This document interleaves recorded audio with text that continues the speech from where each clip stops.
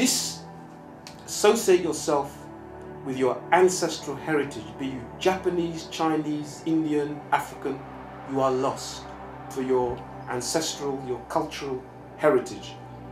Because if you're asleep to that, you are asleep spiritually.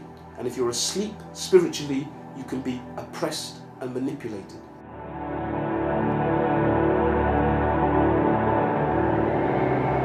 Juju, voodoo, evil apparently. If you want to say Obia and Juju and Ifa and everything else African is evil, it is simply a tool that we have given. It is a God-given tool. It is a tool that exists in the universe. Use it for good, use it for bad.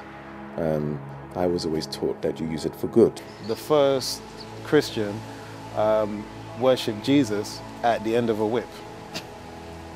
He didn't choose to worship that. How would you choose the religion of your oppressor? It makes no sense.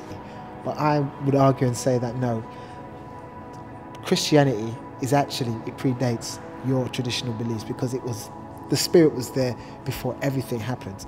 The tradition, the culture, is to do with the universe and our place in it. Religion doesn't deal with that. Religion deals with one person. They have personalized God. You know, the other reason why African religions are so maligned and bedeviled is because if religion covers your total being.